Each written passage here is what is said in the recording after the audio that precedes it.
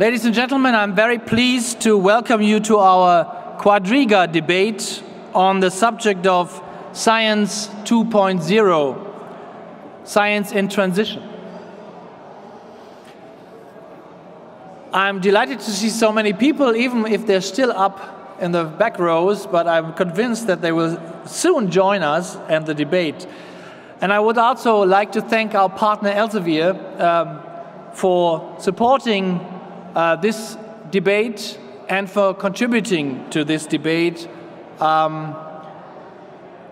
especially Mr. Hannifried von Hindenburg and Angelika Lex, who supported us in the preparation of this event.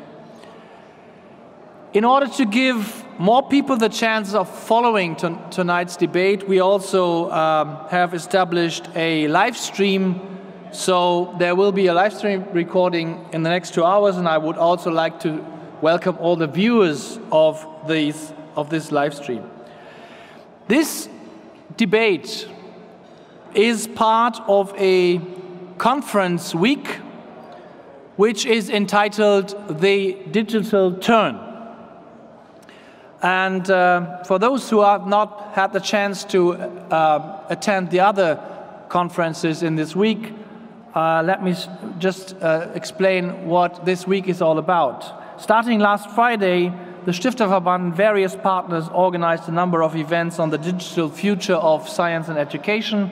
Among them, a conference on open educational resources, a conference on MOOCs, and today's ELIG conference, who addresses certain challenges in society and the educational system which have to do with the digital transformation. We also always tried in these formats to bring together people from the university system, people from the science system, join them with people from industry and politics, because we are convinced that these challenges we're facing cannot be addressed by a single sector in society, but we have to sort of overcome this sectorial gap. Today we also have panelists from industry, science and politics, and I'm looking forward to their insights into tonight's topic. Science 2.0, what do we understand when we use this term?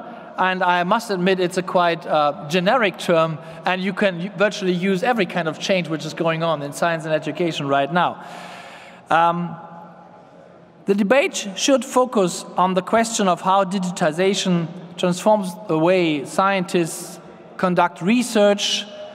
We will be hearing about new information technologies and how they offer new opportunities for research and the publication process. New opportunities for science communication, for research collaboration. And I should also add new opportunities for business models of companies who are involved in this process of communicating science, of networking, networking in the science system, and so forth. It is, in fact, a large agenda that is associated with this term. So we need, I think, we need to focus the debate, and in order to do that, we need a good moderator. And we have Jan-Martin Wiarda, who will be moderating this debate, and I'm sure he will be able, I know him from many discussions, he will be able to focus this discussion on what is really important. So I'm delighted to welcome Jan-Martin Wiarda. I'm delighted to welcome the panelists, Dr. Stefan Berghmans, Professor Gregory Ralph Crane, Dr. Stefan Kaufmann, and Professor Klaus Tochtermann, who will be introduced by Mr. Wiarda in detail. Thank you for participating in the debate. And let me add that after the discussion here, there will be some wine and a light buffet upstairs, so you can join the debate and you can follow up on the debate upstairs in a more relaxed atmosphere. That is all I have to say. I'm looking forward to the discussion, and Martin Wiarda, this floor is yours now.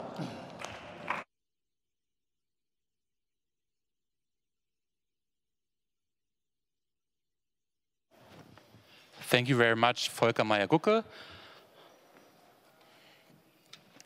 Everybody has found his seat. Ladies and gentlemen, Science 2.0, Science in Transition. The title of this Quadriga debate sounds like just another buzzword in a never-ending series of all too serious talks on how digitization is about to change the world as we know it. Some of these talks, I admit that, have left me puzzled in the past. Because once you put this buzzword aside, once you get past what we call Sonntagsreden in German, exactly at the same moment when you try to drill down to the core of it, of Science 2.0, suddenly you find maybe the change is not that fundamental at all. Maybe at its core, science stays what it always has been and will be. Well, we will find out about that, or at least we will try to. We will start by asking what exactly Science 2.0 means to our panelists here, and I will ask the panel to be very concrete on that. What are the promises? What may be its shortcomings? And this is only the beginning. Afterwards, we will try to describe what Science 2.0 really does to research and researchers, to universities, and to publishers. So let me introduce my fellow panelists to you. I will start on my left-hand side. I'd like to introduce to you Dr. Stefan Berghmans. He is Vice President of Global Academic and Research Relations at Elsevier. He oversees EU strategic initiatives, partnerships, and stakeholder needs. Mr. Berghmans holds a PhD in genetics and molecular biology and was postdoc at Harvard Medical School. In 2009, he became head of the Biomedical Sciences Unit of the European Science Foundation. Before, in 2013, he started in his current position at Elsevier. Welcome, Dr. Berghmans. Thank you. Also, a warm welcome to Dr. Stefan Kaufmann. He's a lawyer by profession and since 2009, member of the German Bundestag representing the city of Stuttgart. In 2014, he became spokesperson of the CDU-CSU parliamentary group on the Committee on Education, Research and Technology Assessment. Additionally, he is, among many other things, member of the CDU Federal Committee on Education, Research and Innovation. He completed his doctorate in law at the University of Tübingen, and a warm welcome to you, Dr. Kaufmann. Professor Gregory Crane is the only native speaker here on the floor, and we already told him that in case we don't know some English word, we will ask him and he can translate for us. So you know your role now. He is currently the Alexander von Humboldt Professor of Digital Humanities at the University of Leipzig. In his work, he combines classical philology and computer science, applying computer science methods to systematize human cultural development. The best example of what he actually is doing is the Perseus, as you say in English and German, Perseus Digital Library, a comprehensive and freely accessible online library for antique source material, which you developed. He completed his doctorate at Harvard and also worked there as an assistant professor since '98. He has been professor at Tufts University before coming to Leipzig in 2013. Welcome, Professor Crane.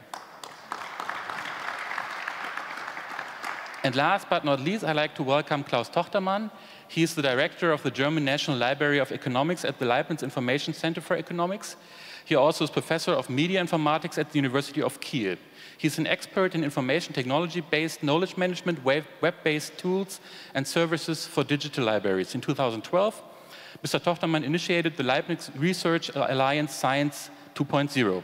He holds a doctorate in computer science from the University of Dortmund. Before joining Leibniz in 2010, he worked as scientific director of the research institute No Center in Austria. Welcome to you as well. So, Mr. Tochtermann, let me start with you. Before we just started out, we talked about cars. And I talked to you about a car that is driven by gas, and the new thing is a car driven by power, like electric power. So would you say that this is a revolution? And if you compare that to science, is actually that what we are talking about, like a car that is just have a new kind of fuel, a new kind of power? Or are we talking about changing from cars to maybe flying airplanes or something? So I wonder, what are we talking about? About a major shift or more of a minor shift when we talk about Science 2.0, car or airplane? Well, is it working? Okay. Well, I think it's a natural development of how science will happen, and it's like event which is taking place bottom up. So the researchers, the scientists are using and applying new technologies, and with these new technologies they can have new publication processes and new research processes. And let me give you an example. Instead of the traditional publication in a printed journal, we have now alternative publication forms, like, for example, scientific wikis or scientific blogs. That is number one. So that is an add-on to what already exists. And second add-on is like the past centuries, information access to scientific information could only take place through the libraries. And now it's more decentralized. We have many channels on the World Wide Web, like, for example, environments like Mendeley, environments like ResearchGate, where the scientists can put their publications, and then the researchers, the others, can access these publications without any need and help of a library or a publisher. So that is the second add-on as compared to Science 1.0. So I think it's not really a revolution, it's a natural further development of how scientific processes will happen. Mm-hmm. So no revolution, more of an add-on, some kind of evolution, maybe something like that. Professor Cray, would you agree with that? We are always talking about revolutions here, but maybe it's not a revolution? Well, I think there's quantitative change, but with enough quantitative change you get qualitative effects. I think I would agree at the core level of Wissenschaft, there probably is continuity, and I argue in my own field that these new methods allow us better to realize our most ancient goals than we were able to do in print culture. That said, in terms of the culture of intellectual life, we are facing a revolution. We are facing something that, and you can tell that by the stiff resistance that change provokes among many of my established colleagues. The simplest thing is a blog. You know, does it count to publish in a blog? I think that's a ridiculous question. Your ideas are what should matter. But I think there are three things about publication that need to change. First, there was the license.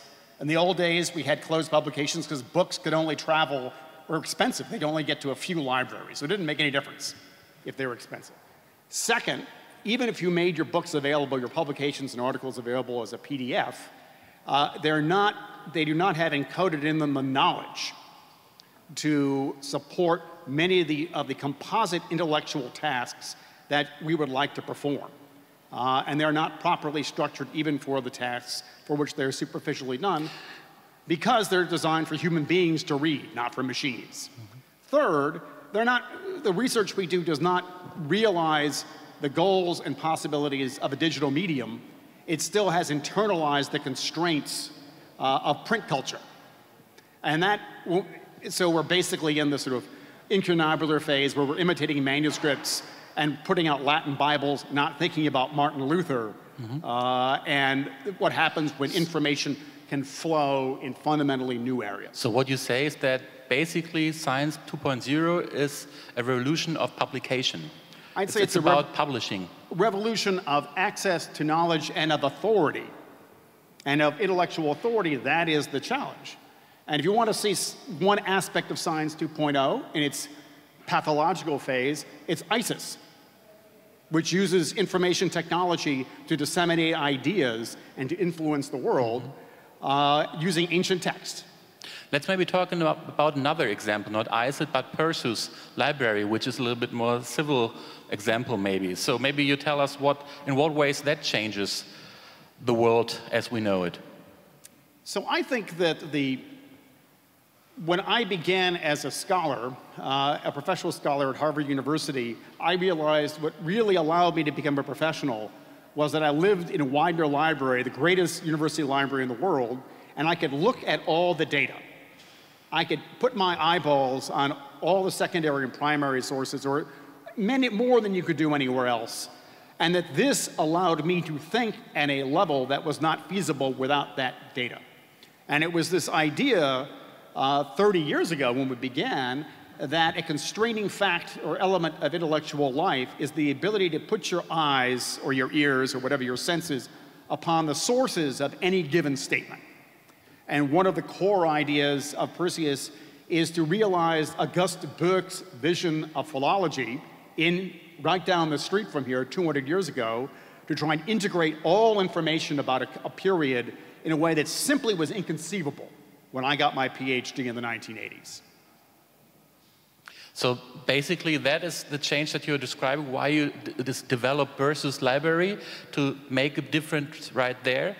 Dr. Kaufmann, I sometimes wonder when you hear researchers tell about what they're doing, what they're changing, and you as a politician and as not an expert maybe in natural science, do you get that? Do you understand what's happening there? I admit I sometimes don't. So can you actually grasp what's going on out there? Yes, good evening at first. Yes, it's in some topics very difficult to follow this scientific debate, but as a politician, we are awaiting results, and in this sense, as you asked before, for me, it's a very big evolution, this Science 2.0, as a very big opportunity, sharing knowledge worldwide for solutions, to find solutions for global challenges, also as an opportunity for emerging countries to participate in scientific debates. So I think from a political point of view, it's a very interesting development, and it's a big opportunity for society at all. And later on, we should talk about the ways how politicians can support that development, and sometimes also how they can, or how they actually are preventing that development from happening. But that's something we will talk about later on. Dr. Berghmans, also to you the question, evolution, revolution, what do you think? I would actually fully agree with Dr. Tochtermann in the sense that I do see this, I take the R away, it is an evolution. But I would agree with you also, Professor Crane, in the sense we're seeing a master revolution happening in the sense that it is a culture change. It's massive culture change that's taking place in the research community. Openness, more transparency, more sharing taking place. And so going back now to the role maybe of a publisher, since this is who I work for, you were using the example of Mendeley. I think Mendeley is a good example because we have experts, we have data, we have technology. We put that together for innovation that they are going to help the research community with this evolution/revolution. It will bring more efficiency, more collaboration, and indeed Mendeley offers a social media platform for scientists. And now we're adding new features such as a data repository, so people can share their data, but at the same time also tools like an electronic lab notebook that when I did my postdoc or my PhD, I wish I could have. I put everything on paper, and still today, 50% of the researchers are using paper. Whereas we need, as Professor Crane said, we need to be able to bring that to the digital world. So that's what we're doing, helping researchers in that transition, actually. Mm-hmm. So let's talk about the different roles here. What does Science 2.0 do to the role of researchers, to the function of higher educational institutions, universities, research institutions, and what does it do to the role of publishers? Maybe, Mr. Tochtermann, let's start with the researchers. How does it change the world of researchers? You already described a little bit about it, but how does it affect how you become a successful researcher, how you become worldwide known as a researcher? Maybe you talk about that a little bit. So thanks to Science 2.0, the researchers can organize themselves much easier as compared to Science 1.0. And I would like to give you an example. In 2011, we had the EHEC virus in Hamburg, you remember maybe. And So how was the research and publication process to identify this virus? It was first, the data sequence of the genome was published openly. So all the research data was accessible open. Second, the community started a discussion and a debate in an open blog. So everybody could participate in this open discussion. And thirdly, a publication appeared open access. And that is a very new kind of research process as compared to Science 2.0, to Science 1.0. In Science 1.0, those who had identified the genome sequence would have kept it, closed. They would have thought about it, and then probably with a small group of researchers would have published in a licensed journal or conference proceedings. So here, more participation, more scientific discourse, and more collaboration is possible thanks to Science 2.0. So basically, you just described the basic idea of open access there, that you try to open up one thing, data. So when you have a research project, you open up the data to all of other researchers out there. The second thing is that you make the findings that you have available without costs. Yeah, well, Science 2.0 and open access is not necessarily the same. So you can work in a Science 2.0 environment with blogs and wikis and collaborative tools, but the final publication is still a licensed journal paper. And the other way around, it's the same. You can produce an open access paper without using any Science 2.0 tools. So they have some overlaps, but not the same. So the overlap is the digital technology, but that's about it. Can I just give an example in the case of data? Because that's exactly what I did for my postdoc. So when I was a postdoc in Boston, I developed methods to be able to sequence and to map genetically zebrafish, which was an emerging model to study cancer.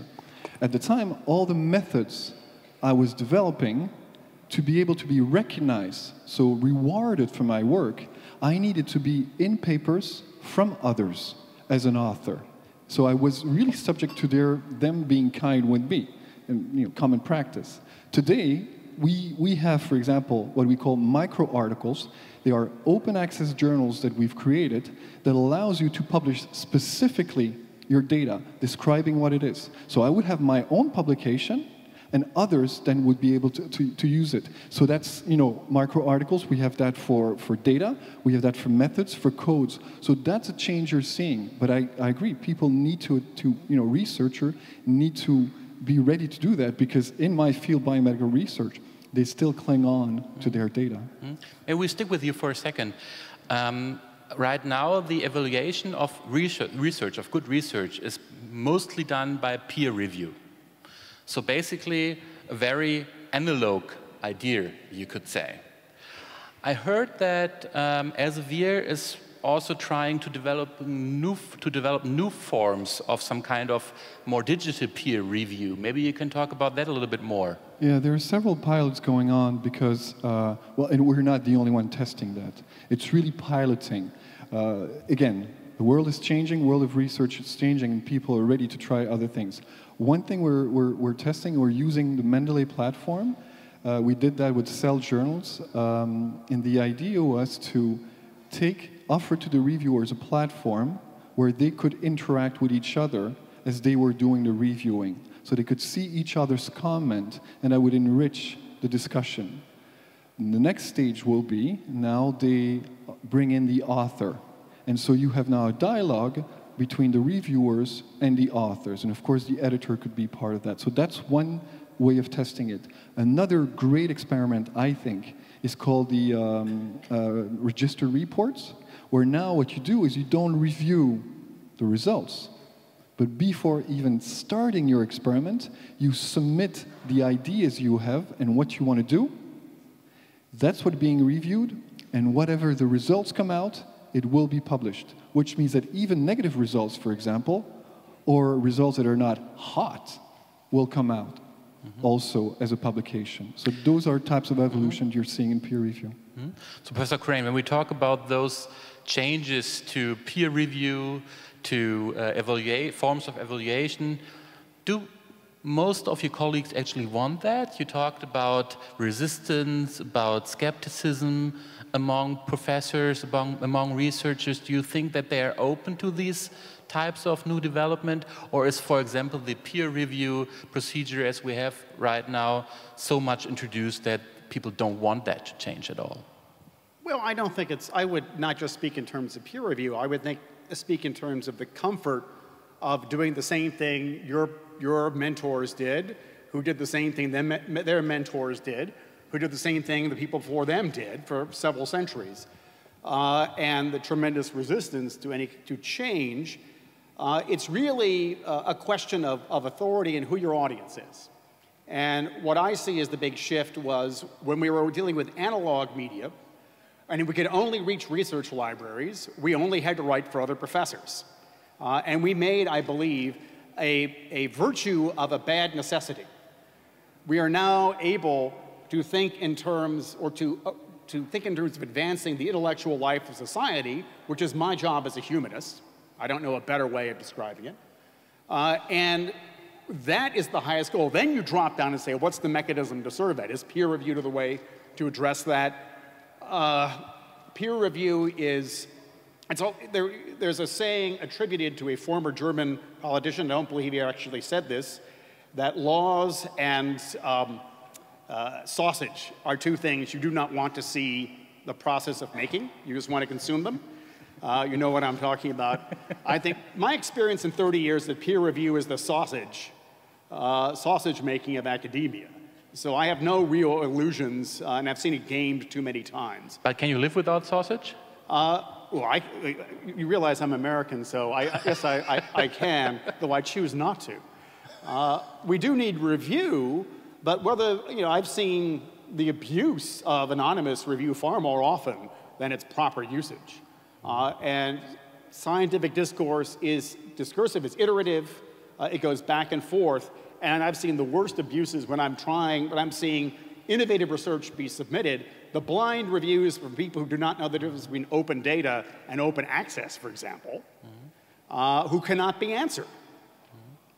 So it really, I got real problems with peer review as it stands, no problem with some kind of evaluative process. So there might be an opportunity there to change that now through Science 2.0. I mean, I just, in my own practice, and I'm old enough so I don't really care anymore much what people think, but I will publish something to my colleagues, they will respond, and now I will publish it on my blog, and people will say, well, why don't you really publish it? Well, I say I publish it, then people will respond, then I may well make changes, and this back and forth strikes me as being a very effective way of developing ideas.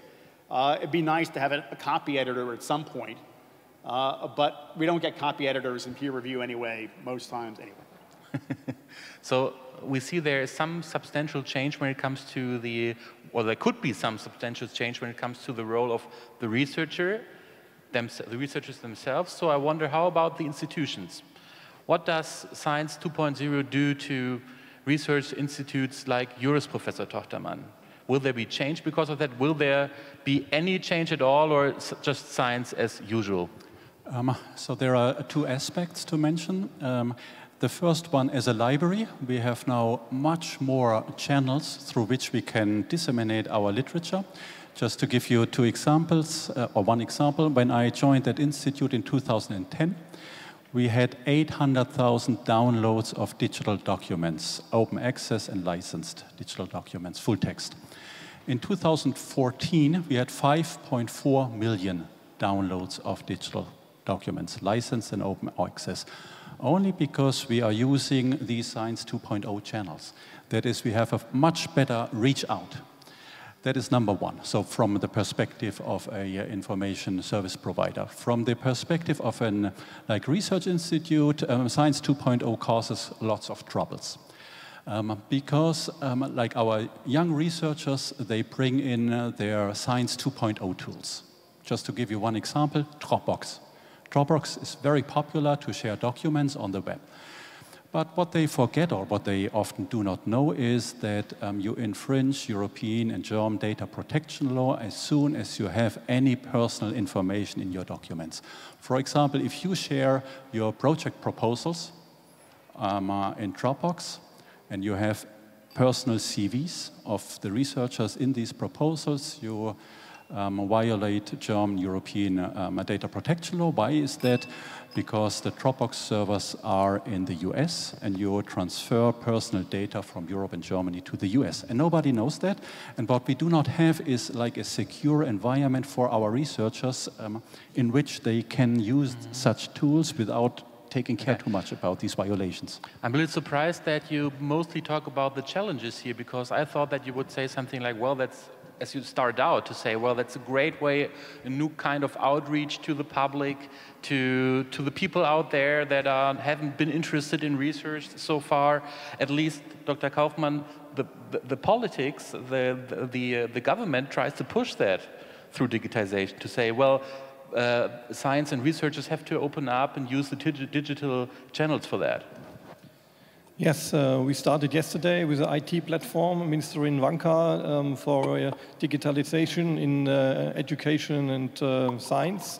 But we are on the beginning in the question of Science 2.0. We started more thinking about education, digitalization in education, in schools.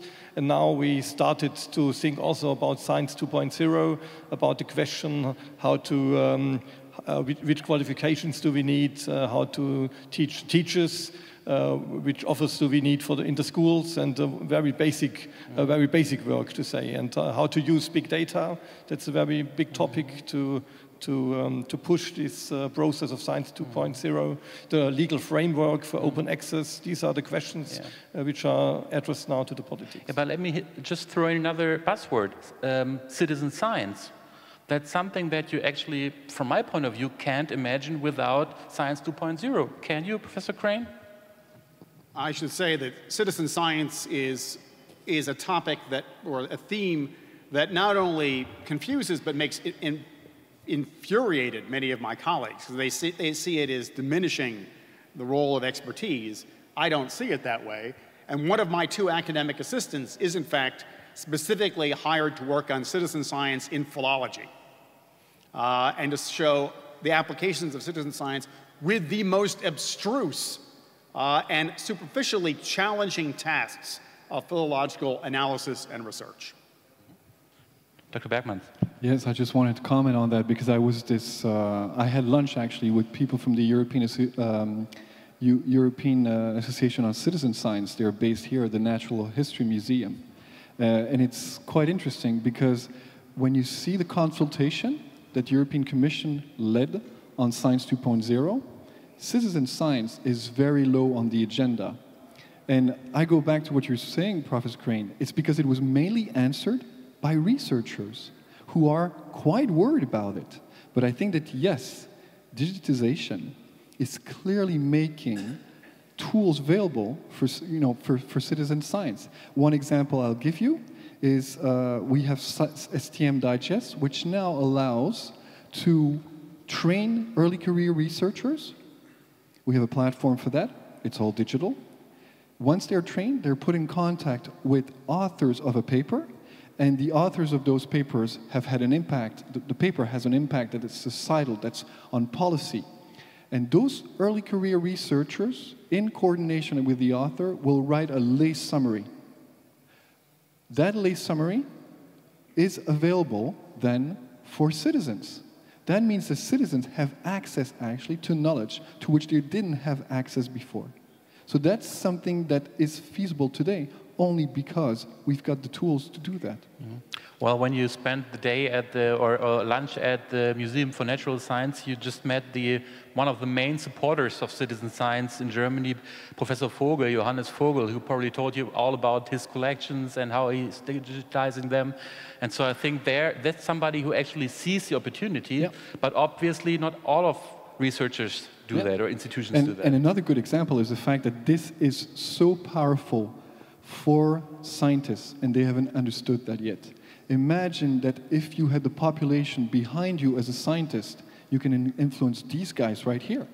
the politicians. And that's something I think that, the scientists are yet to understood, but trust me, some have understood it already. It's quite impressive.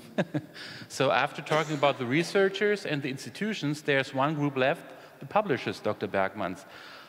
I could even come up with the theory that in digital science or science 2.0, you don't need publishers anymore. So why do we need them? Don't you wish? Why do we need you?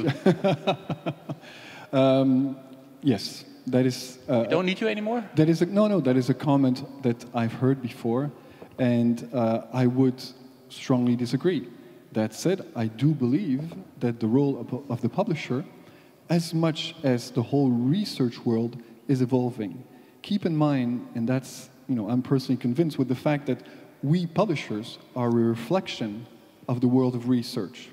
And so we are, if you want, offering the services that the world of research is needing. And so in this case, what you're seeing is a transformation. We're offering the services that they will use, they will need in the future. We haven't spoken much about open data right now, but that's clearly a topic on which we're, after open access, that's the second biggest one. And it's mind-boggling because people are wondering how they're going to achieve that. We've dealt with data for ages. Not many people know, but Elsevier is the fourth biggest, commercial digital information company in the world. And so we have solution. We're trying an open data pilot right now. So that means that when an article is under subscription and you're not able to access it if you don't have the subscription, you don't have access to the data behind. Well, we're making that data available to everyone for free because we don't want to own the data and we want to make that accessible. And what we're seeing is that it increases the use of the data. And so we're probably going to expand that to more of our journals or all of our journals. So that's one pilot we're doing. Mm-hmm. Dr. Kaufmann. I just want to add, I think it's one of the most important tasks also for politics to find instruments to measure, to metering the result, scientific output without the publishers. So if we don't have the help of the publishers anymore, so to find solutions, and I think we have to spend money as politics for research in these fields. So you want to spend money so we don't need publishers anymore? No, not Mr. Berghmans talked about the role of the publishers in the future, yeah. But to find some instruments for measurement of quality of scientific output. So let's ask the researchers here about the role of publishers. Professor Crane, you talked about the authority of publishing before, that the authority of publishing shifts over to the researcher himself, if I understood that right. So how do we need publishers there? So did the authority of publishing ever not lie with the researchers? I mean, it shouldn't. Talk to Mr. Berghmans about that. Yes. So I think that we need a marketplace, we need services that cost money, and that we need business models that support that. That said, let me explain to you when people ask me what I like best about being a professor in Germany as opposed to the United States.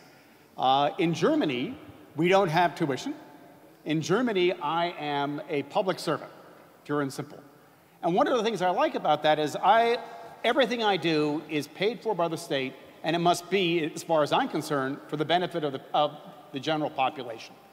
I don't see how I can justify, and I don't, giving ownership or a license of anything I produce to a commercial firm that restricts access to that. Actually, the University of Leipzig has terminated its cooperation with Elsevier. With Leipzig, or with Elsevier, but I'm speaking more generally. I simply can't, other people see it differently. But I don't see it that way, and I will not publish anything or give anyone a license that does not publish anything except under a CC license, Creative Commons license, or equivalent.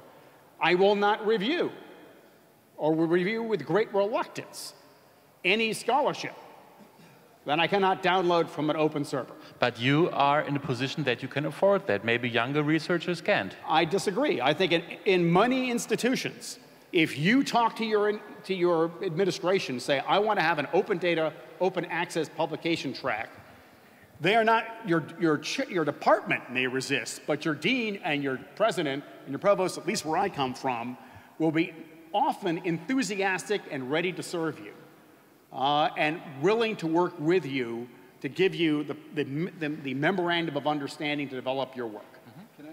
Maybe first Professor Tochtermann, then we're going back to you. Well, I don't see that the publishers will play a crucial role in that business in the future. There is at least a second player, which is the library, because the new market is about new services. So it's not so much a market of where do I send my paper to, who prints the book, who prints the journal. Those will win who will offer the best services. And modern libraries, modern information centers, they have the capacities to also develop these services, and then they are a second player on that market. And at this point, it's open who will have the biggest market shares. Now it's up to you. Yeah, and going back to some of what you were saying, I want just to be very clear that when we talk about new business models, and further than that, open access, Elsevier, like most of publishers today, offer all the options to authors.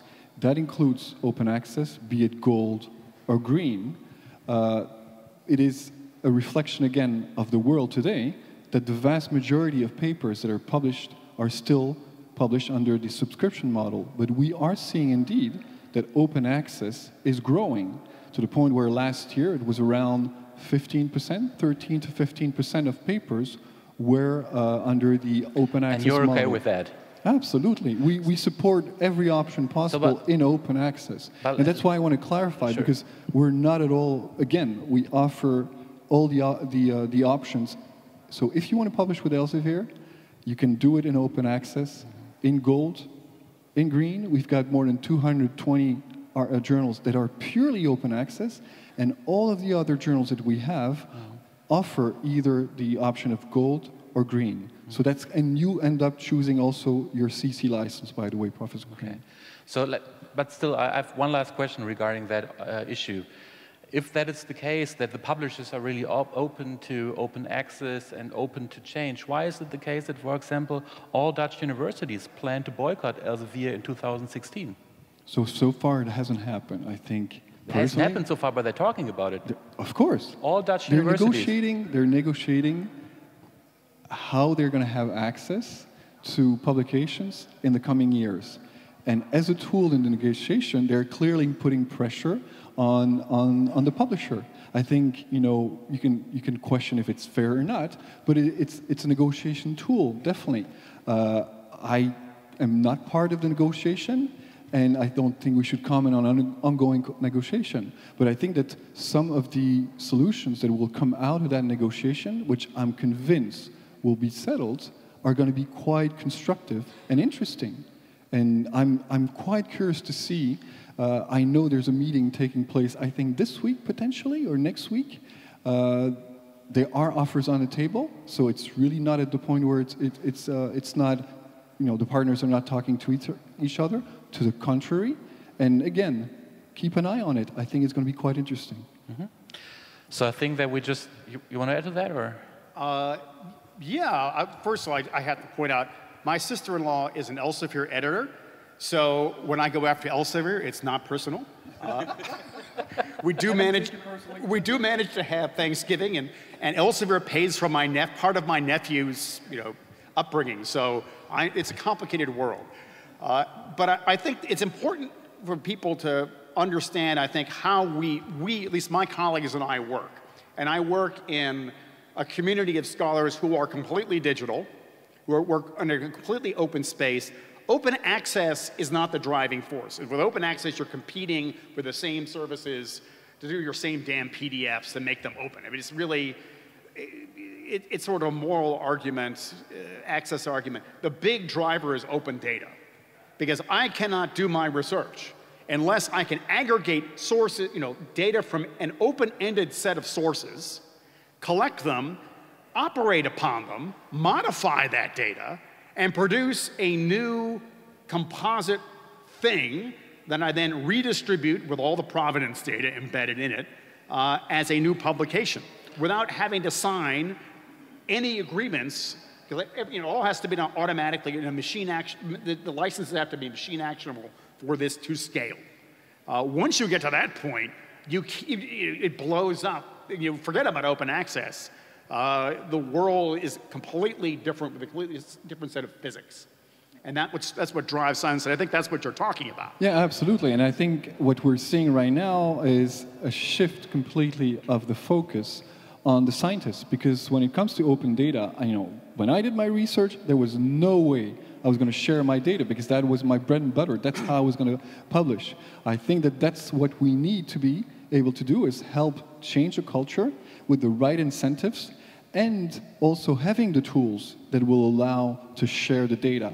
So again, we're talking about a repository. We're developing a tool that allows to search data that are available in Figshare, in Science Direct, in other databases for data. So we're developing those tools to actually be able to search that. And also we're trying to work with the researchers to develop those solutions that will allow them to store, share, discover, and more importantly, indeed, use and reuse. So Dutch universities are going to love you soon, basically. I sure hope so. They haven't spoken to me yet. Professor Tochtermann. Open data sounds great. The concept is, we make open all our data so we can merge it with one another, build new open data pools. But let us look deeper into the details. And this, what I'm telling now, is just a reflection of our discussions we have at the European level and also within the Leibniz Research Alliance. There is a conceptual difference between a publication and data. With the publication, I already made the decision that I will publish my research results. And then I just decide whether I publish it open access or in whatever licensed journal. When I have gathered my research data, I haven't not yet made the decision whether to publish the data or not. It's just the data. And in different disciplines, you have huge restrictions on the data. You have privacy issues on the data. You have competitive issues on the data. You have data protection issues on the data. So it's far more complex as compared to the publication. And we cannot just say open data as such is a great concept. We have to look into the disciplines, and we have to always keep in mind the basic decision whether to publish it or not has been made with the publication, but not with the data. You want to add to that? Yeah, I do want to actually reinforce something that you just said, which is that it's important to realize that not all data can be open. Even most of the data I get to work with, and in fact I try to work with open data, can be shared, but there are some categories that cannot and never should be. For example, one of the most important categories of data for the survival of my field are the mistakes that learners of ancient Greek, Latin, and other historical languages make when they try to learn the language. Because we desperately need to understand how people understand these languages so we can get them into people's heads. But then you're talking about student data and mistakes that students make, and you have to be very careful about what you do with that. It's like medical data. So you have to think about what the protocols are by which you can exchange that. But who gets to decide what data is open and which is not? Well, I think that's, at one level, I can say it's a legal issue. When things are mature, there are laws, so I don't have to worry about people. If people share my medical data, they're breaking the law, whether it's in the United States or Germany. Yeah, but you can still change the laws of data protection. Well, I think, again, I tend to gravitate towards places where we don't have the issue of privacy, in part to avoid this kind of issue. So somebody else should speak about the area, the gray area where we don't know what the best privacy laws are. In the United States, we have no privacy laws, I guess, or government just looks at everything anyway. So. There was a very nice paper by Barbara Prainsack recently about data.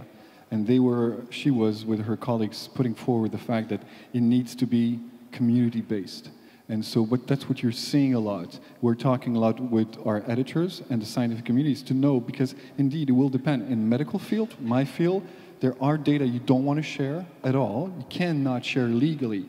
In some other areas, physics, I was speaking just Monday with the rector of University of Vienna, and she's a physicist, and she was just stunned because she was now discovering, talking to other scientific areas, that actually that sharing of data is not automatic. And so she's learning that whole process. Leave it to the experts who are actually the community experts. Yeah, I was just introducing the idea of data protection because I wanted to go on to the next question. The question of the legal framework and the political aspects of our discussion today. I want to ask the three non-politicians up here what they expect from the politicians when it comes to Science 2.0. The question is, do you really want the politics to do anything about science there, to get all enthusiastic about this and to try to interfere with it, or is the message, leave us alone there, let us just work? Professor Tochtermann. It's a very, very difficult part of the discussion, because Science 2.0 is a bottom-up development. So it is happening anyway. It is driven by the researchers. And there is the risk that as soon as policy intervention starts, the researchers, change direction and they use something different. That is a high risk. So the Commission in the Science 2.0 consultation also asked about the fields of policy intervention. And the top three were open access, open research data, and then a better integration of the different research infrastructures. So there is a clear tendency towards where we need policy intervention. And for these three, we need, I would say, legal frameworks, so that the researchers can be sure that what they do is taking place in a legal environment. So, for example, more Deutsche Länder, Bundesländer should come up with open access strategies. Like I think Baden-Württemberg already has one, Berlin already has one. So there you need some kind of legal framework. Yes, I think Berlin is just in the discussion. Of course, Schleswig-Holstein has one. So we launched it last year in November, and that is true. So we need open access policies or strategies at the Länderebene.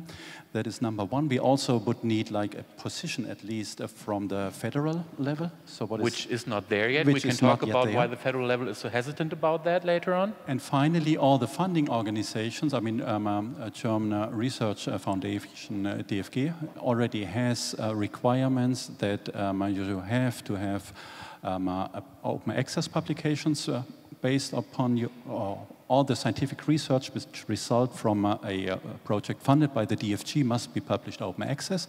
And if you deal with research data, you must deliver a research data management plan so that they see what are you planning to do with the data. The Federal Ministry for Science and Education doesn't have a policy yet, but they are in the process of developing such a policy. Mm-hmm. And these are the policy interventions which are easy to implement and which help a lot. Professor Crane, if we stick to expectations toward politics, we haven't mentioned the word money yet today. Does Science 2.0 cost money? Do we see the need for the political level to support the whole development with more money, more initiatives, some kind of programs or whatever? Something very German maybe, the question, I don't know. Well, certainly it requires investment, but that investment depends upon a social contract between the researchers and the government. Now, I should say something about the government and academic freedom, and I've read, things by Wilhelm von Humboldt, insofar as I can follow his extensive German, about the importance of akademische Freiheit in dieser Stadt, when you had, the king, whichever king of Prussia it was at the time, and the fear of being constrained by politics. And that fear lives today. Whether it's always properly used or not is unclear. In academia, when you're like me, you're a professor, doctor, you have almost absolute freedom for about 20 or 25 years. But at the end of that time, when you retire, the question comes, will you be replaced? Will your field draw research support? Will you have students?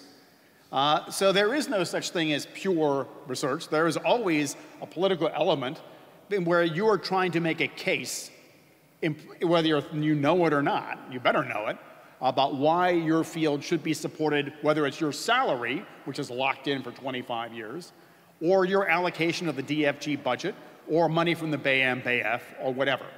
So we always have to think about what contributions we make, whatever field we're in, to the society of which we're a part, when we go and imply that we should have more support or even continue getting the same amount of support. And a little bit more concrete on the question of Science 2.0, expectations towards the government, towards politics? Well, let me give you a concrete problem and a change in the idea of hermeneutics. So your conventional, in hermeneutics, nobody uses that word in English, unless they're theologians. It's not a common term, but it's used here. And the general idea, as I understand it, as I experience, is that intellectual progress is measured by what an idealized, all-knowing researcher would learn new from some new publication. From my perspective, that's only one case.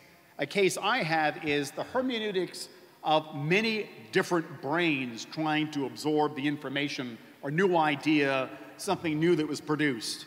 And say I come up with a new text.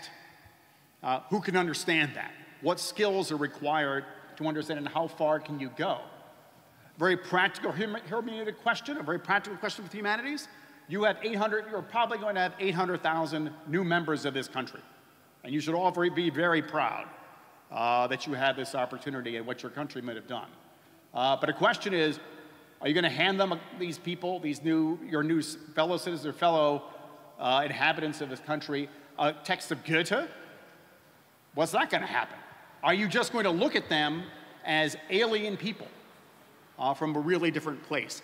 How do you address this new internal exchange that's taking place? That is a core humanities problem.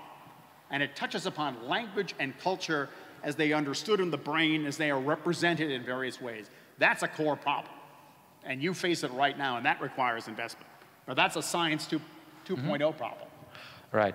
Dr. Berghmans, then we go over to Dr. Kaufmann to get the political perspective. Let me tie your two questions. The first one is about the legal framework, and the second one was about actually the money.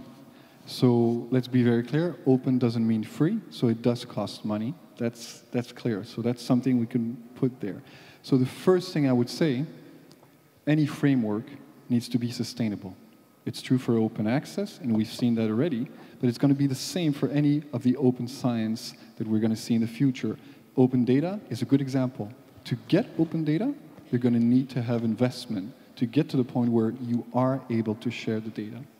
The other aspect is that, yes, indeed, the option now at the European Commission level on open science is to have a legal framework for some of those elements.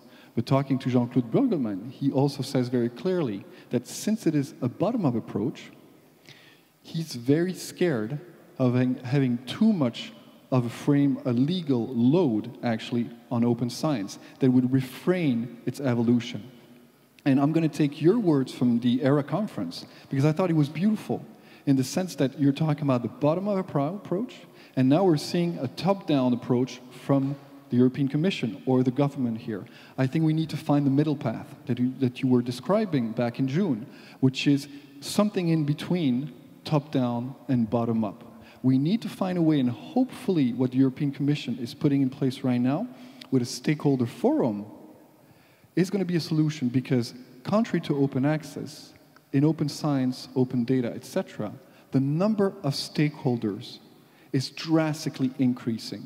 And they need to be able to have a say. So we have a good representation here, but that's also something I would say to the politicians. Dr. Kaufmann, so it's a little bit complicated, the expectations towards the government, towards politics. On the one hand, government is supposed to do nothing. Yeah? Keep your hands off. Let us work. On the other hand, you're supposed to give legal frameworks, to hand out money for change. How would you describe the role? It's a little bit complicated for you. Yes, to speak about open access, you described one of the problems. So we have responsibility of the federal states. So we have problems to find a solution on the federal level, because, to be honest, there is a struggle between the Committee of Law and the Committee of Research about the question of open access. You talked about open doesn't mean free. And that's the big question. We have to find a solution. We haven't found yet. What is the struggle there? I mean, that's something that probably is easily to agree upon, that open is not always free. Yes, but how to 6 months and then not to pay and to find a concrete solution, that's the point. And because of that, we have some solutions on federal level, like you talk about Baden-Württemberg. And on the other hand, we should maybe look for a European solution of this problem. And what was clear now to me, we have to shift the discussion in the German politics more from problem of open access, which is still a problem, to the problem of open data. And I think we have to distinguish between the openness of medical data, as you talked about, and what you talked about, Mr. Tochtermann, this example of EHEC, of this virus, to find a solution. I think both examples for open data, the one is maybe not problematic, the other one would be problematic. But I think we have really talked much more about problem of open data, also on a European level, than about problem of open access. There was another point in the discussion. You talked about new ways of evaluating science and research, new instruments that you are talking about, you want to develop. Obviously, from looking at the researchers, they don't see any need for that, for politics to be in that field, actually. Yes, that's an interesting point of view. So if there's no need, we won't pay anything for it. But we have to find a solution. If we find a solution without money of the politics, if the researchers or Elsevier or ResearchGate or other companies will find solutions to measure the quality, so it's fine. So then we don't spend money for it. Mm-hmm. Mr. Tochtermann. Well, of course, we want to have indicators which help us to measure, like, digitization of science. But who decides on the indicators? Hmm? Who decides on those indicators? Yes, that is a political debate which has to start soon. If you look into the indicators in the Pakt for Forschung und Innovationsbericht, so boring. You know, number of PhDs, number of ERC grants, number of I don't know what. And nothing, absolutely nothing referring to Science 2.0. And what's very important, and this is again something which can be triggered by the politicians, is starting a discourse among all, you know, scientific organizations, HRK, the extra university research universities, and all the Stifterverband, of course, to at least initiate the debate. What could be possible indicators? Mr. Berghmans and then Mr. Crane. That's the topic of the platform we started yesterday. Too late maybe, but we started. So I just wanted to make 2 comments on the research evaluation. I think in the context of open science, we need to think about open. It's open science, so you need to have open metrics. And when I say open, it's 2 ways. I agree with you that we have to move away from the current impact factor. I mean, you cannot, with publications only, evaluate the world of open science. You need to find new metrics. So that's, you know, metrics that are dedicated to open science. So that's the first point. Are you serious about that? Because impact factors basically manifest the power of publishers. Yes, but at the same time, it doesn't reflect the power of the research world as a whole. I think impact factor then will always be by there. No, saying absolutely that. not, because impact factor will be one of the many factors, indicators that need to be looked on, but they need to be there with other ones that are more relevant. I think when we talk about societal impact, and here we're really talking about societal impact in the sense that a parliament will evaluate that. You need to be able to go and look at other indicators. So that's why we're looking, for example, patents. And that's again the chance of journals. Science 2.0, that we're Yes. able to find And new may indicators. I say, just the second point I wanted to make is that your metrics themselves need to be open, in the sense that the methodology behind needs to be open so you can understand what it means. A danger today is when you look at something like ResearchGate score or altmetrics, is that you don't know what's behind. So you need to be able to share with everyone how those are calculated so that they're open. So those are elements important to keep in mind. Mm-hmm. Professor Crane. So I think that maybe I'm lucky to be in the third world of academia, which is the humanities, where we don't even have, if we have an impact factor in my field, I don't know what it is. I'm supervising one tenure case I got 10 letters written by human beings coming in. We'll read the letters and see what they say. And I'm ranking candidates for another university, for another position, and I'm one of several. So there are other ways of doing it. But I think the important thing is to remember there are two complementary conversations. And they tend to, one tends to get overbalanced over the other. The professors like to talk to each other. And they get very grumpy if they have to think about anybody but themselves. And this tends to be, and there's some advantages to that, but if it's just expert on expert discourse and there's no path to anybody in society, why, then you don't answer the question, why am I being supported? Now, if you're working in medical research, like my wife, who was a research biologist, it's easy to understand why she's getting supported. The question is how much support they should get. But I think we all need, when we think about evaluation, also to think about what the impact is. Why do we exist? Why do we have a job? Mm-hmm. But especially for humanities, that you haven't been so much influenced by impact factors so far. There might be researchers, there might be professors who are afraid of these new forms of evaluation, because if you're, for example, in ancient Greek history or culture, you may not be so interested in opening up to all the people out there because you think there are not that many other experts than you are yourself. Well, if you have, I think we got 700,000 unique visitors to our digital library a month.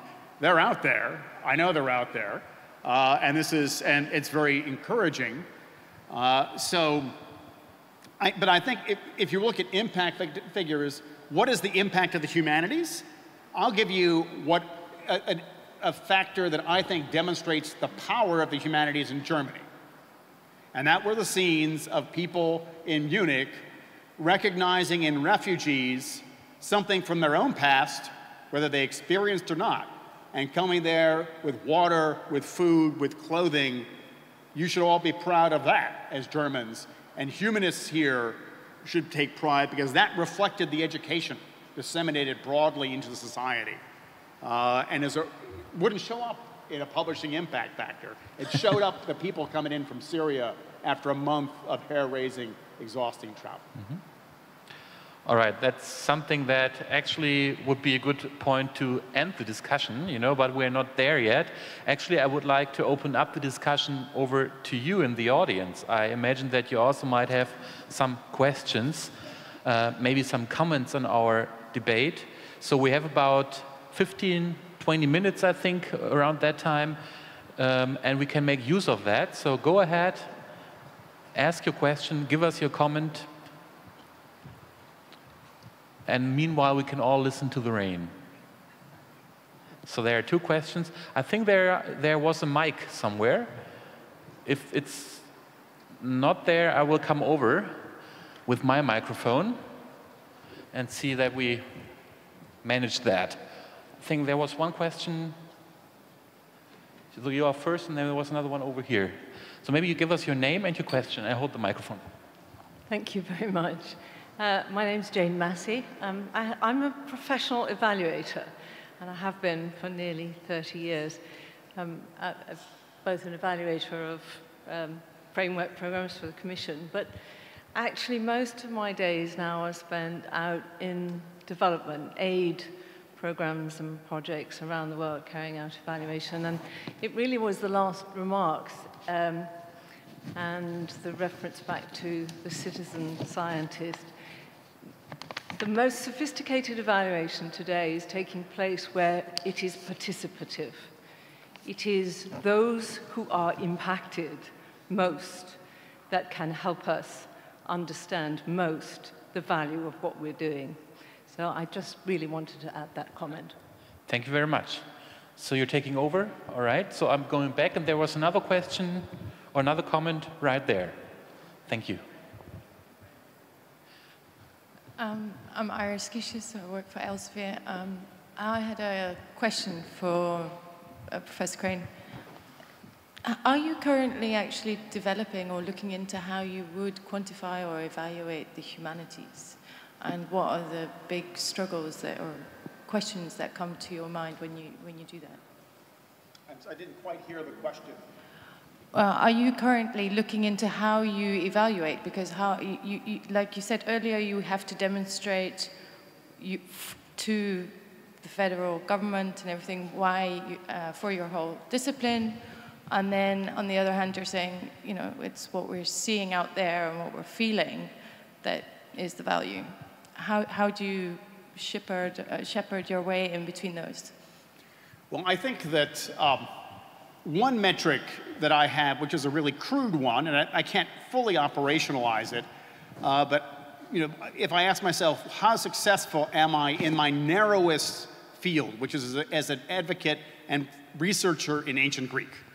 And so my question is, how many are more human brains engaged with classical Greek because of what I did than otherwise? Now, I can sort of measure that because I can see how many people read Greek texts on our little website. That's one way of looking at it. But that's, and I would think, well, there's some kind of, it's not just looking at the text, but what kind of engagement is it? Understanding the impact of expertise is a really interesting research question for me, and one that I would like to pursue. But for now, I'm just kind of a low level of it. How one measures the impact in society as a whole is harder. The normal surrogate is students. You get more students, you get more money. You get enough students, you're going to be replaced. Is that the best way to do it? No, but it's a starting point. But this issue of how do you assess is a really interesting one, but the participatory side is a future. A lot of the work that we do may not be hypothesis-driven, but there's a lot of classification work of high complexity. For example, analyzing historical language texts syntactically, morphologically, and semantically, which is a way of assessing actually expertise in the knowledge. That's something which has to be assessed. It's a different kind of assessment. It's an object of citizen science as well as expert knowledge. Mm-hmm. But maybe we stick to that point for a second, because the first comment of the lady who just came first, she talked about the importance of participation in the role of, well, deciding on research, on deciding what research actually is important for society. Professor Tochtermann, is there a limit to that approach? Can society decide in every regard what research is important and what not? When it comes to citizen science, one have clearly to differentiate between the different phases in which citizens get involved. If it's in the very early phase, in the phase of agenda setting, that is possible, of course, but then we should be aware that we can maybe produce too high expectations on the side of the citizens. So they make a suggestion to research and investigate a certain topic, and then the scientists, you know, do the investigation, but the result might be not possible. From a scientific perspective, that's an okay result. But maybe the citizens had the expectations to get something which is possible.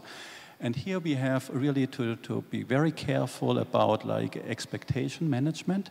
And I think to achieve there a good balance, we also have to somehow better develop the citizens to understand scientific processes and what our expectations are. If citizen science take place in later processes, like for example when it comes to data collection, which is very much the case in biodiversity, then it's okay. Mm-hmm. Because there's the citizens, like in my part of Germany, in Schleswig-Holstein, they now count the birds flying from Scandinavia to the south. But that's one thing. The other thing is to decide where the money goes to. That's another thing. To count birds is one thing. The other thing is to decide, okay, who gets the billions of euros for research, on what topics. That's something that there shouldn't be a referendum on? Yeah, again, in Germany, we have a citizen science project, Gewiss, which is exactly investigating how to best manage that. The problem is expectation management, and I think we experienced that in the political debate, in the Bürgerdialog, which was also kind of open process, and there the biggest problem was the mismatch between expectations of the citizens and what the politicians could deliver. And in Gewiss, we simply want to avoid to make again this mistake on the scientific side. Professor Crane? Just quickly, Professor Virgil, that you were mentioning before, has a beautiful image of a pyramid on how citizens can get involved into science. And indeed, it can go from nothing to actually just be maybe a bit involved. For example, I have a colleague here who just a few weeks ago had the Pint of Science. And so he was helping with the Pint of Science, which is Café Scientifique. It goes to crowdsourcing, crowdfunding, and all the way to some few, but some scientists actually doing research. So you've got the whole range.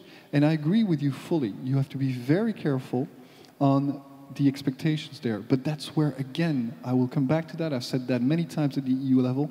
It is an opportunity to engage with citizens, to have them on your side as a scientist, to be able to go back to politicians, you know, to the society overall, to decide what do we want to do with our science. Professor Crane. So I just want to emphasize that society does decide in the long run what we do, what we don't do. There is a social contract. If you come from a field like mine that collapsed, you're acutely conscious of this. If you were to go to Raqqa in Syria, you would not find much support for the MINT disciplines, as I read in the newspaper. So the societies set their own priorities quickly or over a long period of time. Again, but I think the distinction with citizen science that we make is citizen science versus crowdsourcing. And for us, crowdsourcing is when you try and get people, as we say in American literature, to paint your fence for you. So you try and get people to do work that you didn't want to do, and however you get them to do it is good. For us, citizen science is about people working and developing their own skills cumulatively over time. And that you will find people, now there are areas which require such mathematical skills that you have to have your brain, I think, wired a certain way. Probably there are people who are not professors who have those brains. But some fields may lend themselves better to this than others. But I think in the scope of the universe, of the world, if the human population, we will be surprised at how many people are able to participate in an interesting way in setting our agenda. I completely agree with you, except for one point. I don't think that the majority of Syrian people actually agrees with what's happening there right now. So it's not the will of the people that is happening there that is against research and science there, I would say. Maybe to you also the question, Mr. Kaufmann. Wouldn't it be easier for politics just to give some alternatives and then ask the public to decide, should we do research on nuclear energy or on ancient Greek society? No, I don't think that's the right way. I think we have to, politics have also to discuss with the citizens, but have then to decide. So it's one point of citizen science, what Professor Tochtermann said, the form of a Bürgerdialog, to ask and involve citizens in some difficult questions, like Stuttgart 21, for example, to produce acceptance, to produce transparency. That's a very important point. And I think we should do that much more than before. But I think at the end, politics and the parliament have to decide how to spend the money. Are there more questions, more comments? There are, actually. So 1, 2, 3, I would say, and then we go back to the panel. Okay. Good evening. I'm Sönke Bartling. I'm a scientist in the field of medical imaging research. And I want to start with a comment or a citation from Richard Rhodes. It's read, good science, original work, always went beyond the body of received opinion, always represented dissent from orthodoxy. However then, could the orthodox fairly assess it? So this is something that in science you can never foresee when there will be a new breakthrough, and this brings me to the point that you said that, like, let's say you have like some new measurements of like impact factor or like RG score or social impact, and which are not published. So if I compare it to Google, and Google has like the best kept secret within Google is the way how they calculate the page rank, and it's like secret because then it cannot easily be manipulated. So that's an argument for like keeping these new impact factor measurement systems secret. So don't be too transparent. You want to answer to that right away? Well, just one comment. I think that I've had discussion at the European Research Council where they're doing breakthrough science, or at least they'd like to think so. I think they're doing it. But what they'd like to be able to do is assess how much of a breakthrough they're doing. And you're touching a point that is very important.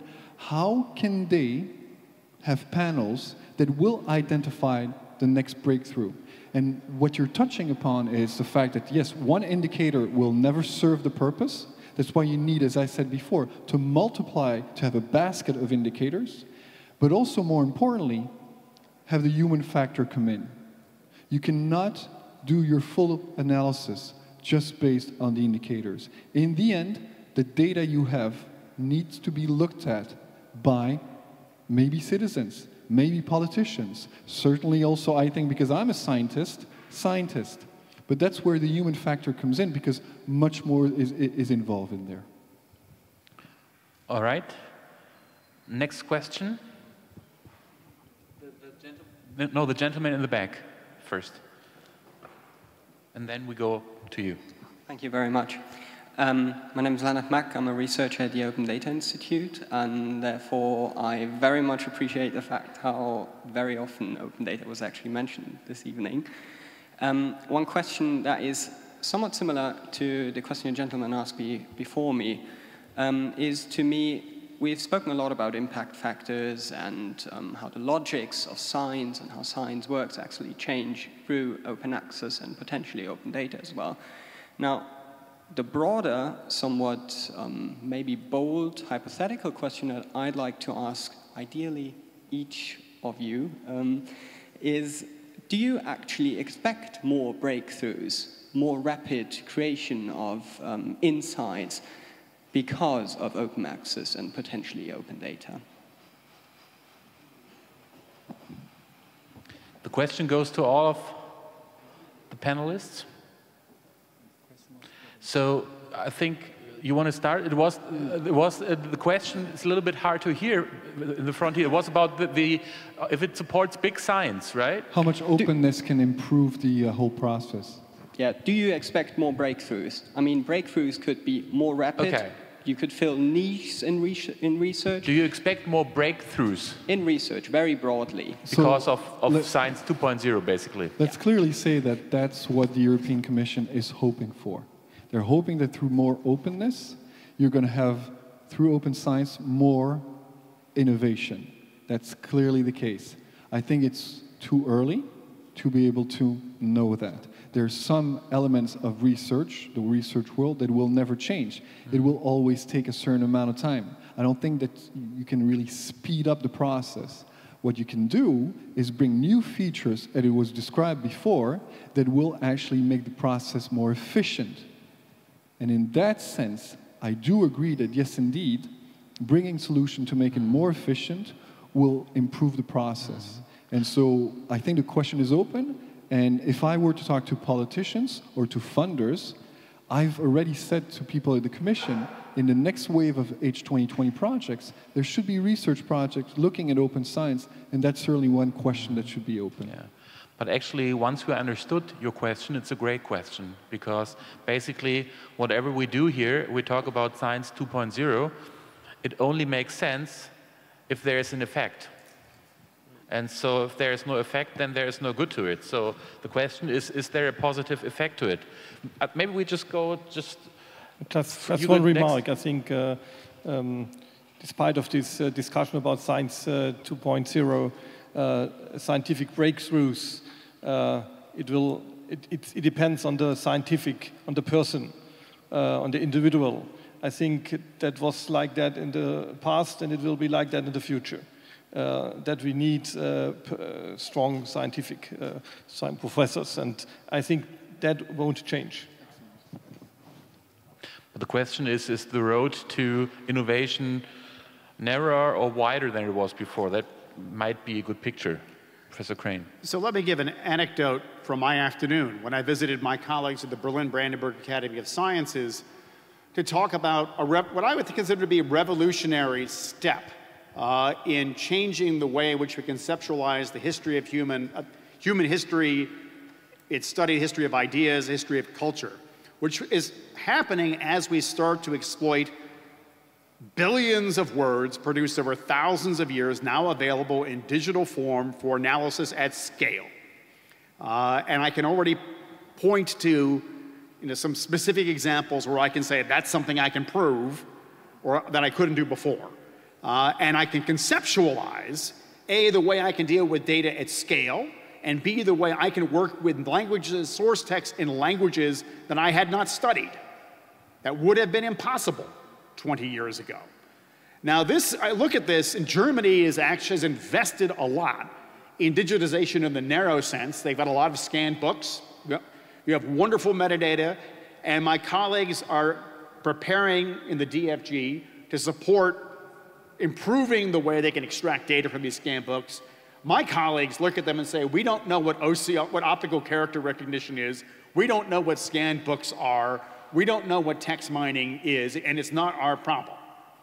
And thus, your experts have a very strong skills in a traditional sense may make it impossible for Germany to establish itself in a revolutionary position in the study of the humanities.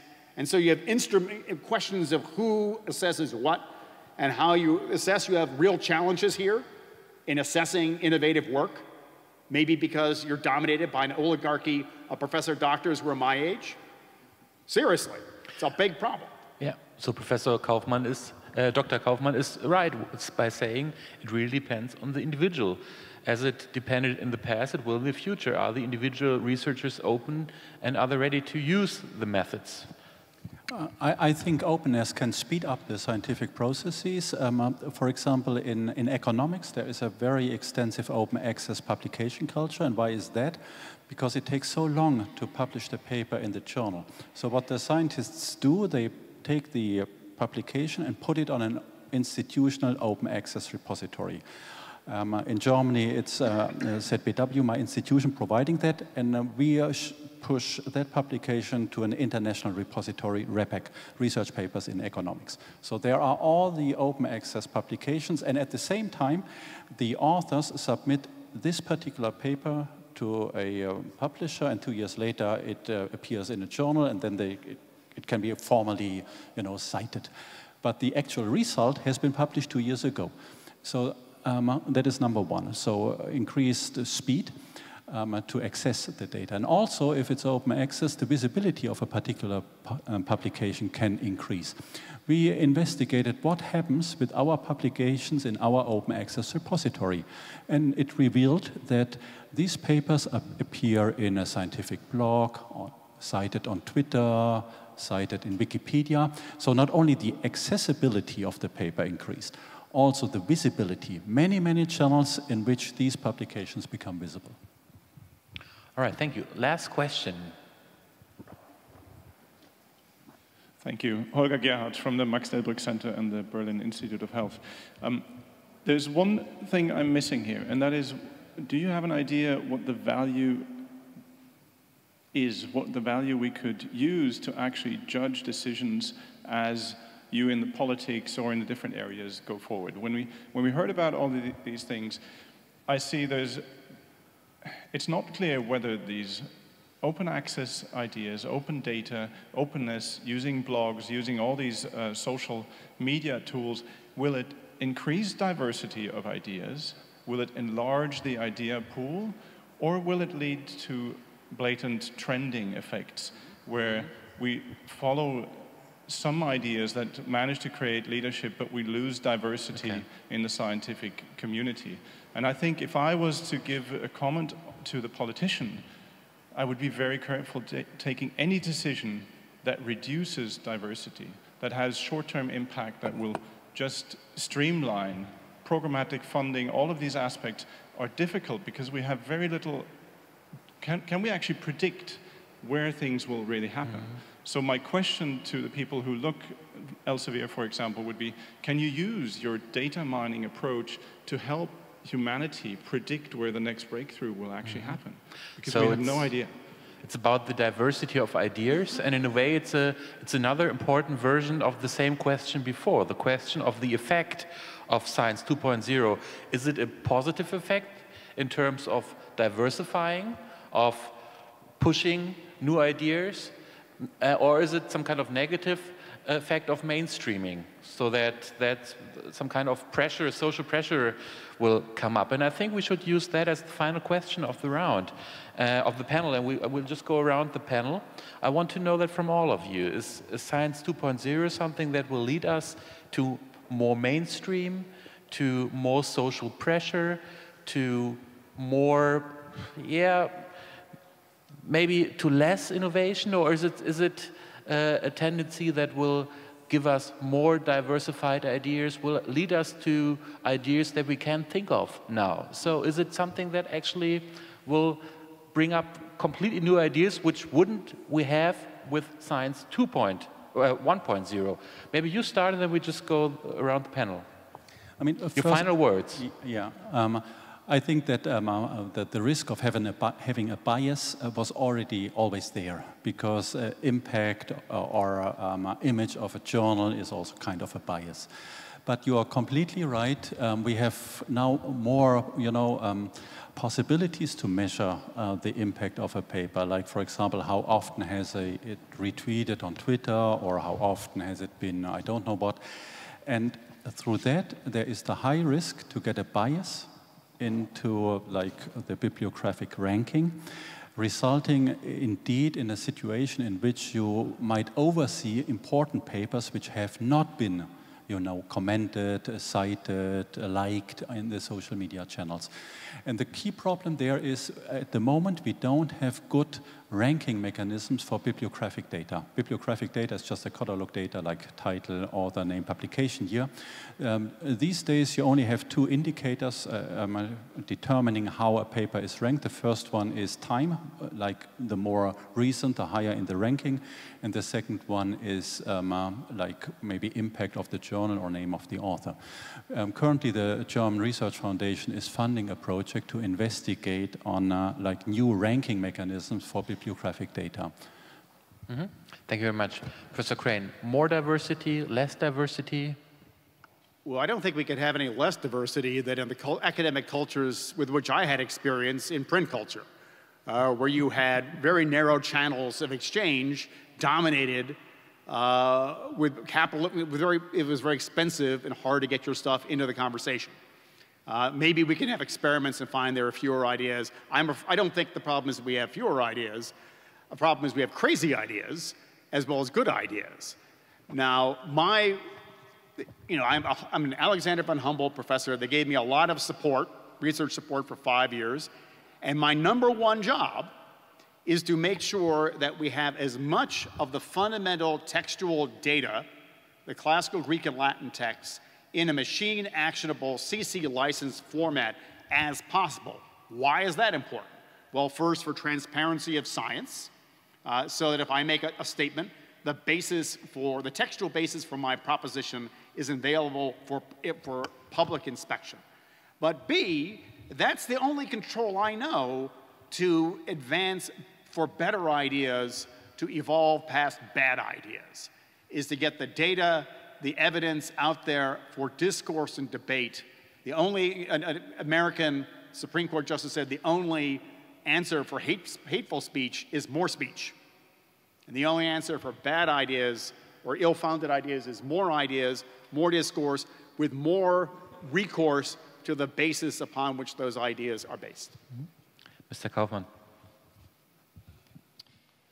I my hope and my expectation is that it will lead to more diversity. So this is Science 2.0 is a global project. The world is diverse. So it is my big hope that it will lead to more diversity. Mr. Berghmans. Is Sasha Frischike here today? He was on the attendance list because he wrote a great book, actually, where actually I'm hoping, if he's right, that we're going towards more diversity. He describes 5 schools of open science. So already with Science 2.0, that I call open science, you are talking about a diversity, a pragmatic school, an infrastructure school, democratic school, public school, measurement school. So people are coming at it, and you can see that also from very diverse way. So I'm hoping for more diversity. Now, addressing your question about how to evaluate that, again, I think we are in a time of big data. And you need to use all the big data out there. We cannot go from impact factor to just how much traffic there is on Twitter. You need to be able to link all that. I think today what we do when we do research evaluation is take a snapshot of what the situation is with the impact factor, with the L metrics, etc. What we need to develop is a way to assess that in a dynamic way. Not to take a snapshot at one point, but to see how things are evolving. And for that, yes, we're developing tools. We have a collaboration right now with the European Commission and CERN to be able to look at trends, to find what those trends are. The policymakers want to know what the big next question are going to be. CERN want to know what the next big technology will be for them. And we want to know as publishers what to publish next, but more importantly also offer that as a service for the world of research. Thank you very much. So what we found out right here in the end is that we are still at in the stage of promises and hopes. We don't really know yet where this thing takes us, where Science 2.0 will take us. It's good to hope for things. It's even better to find out ways how to make sure that those things happen. That's why we talk so much about evaluation tonight, I guess. And I think it's good that we had the chance to be very concrete on the issue. I don't like debates where everybody just says, oh, it's such a great development and everything will be great. And I think that we were kind of optimistic tonight, but not too optimistic. We were also some kind of cautious about certain things. So I think it was a very good debate. Thank you very much to my panelists. Thank you very much in the audience.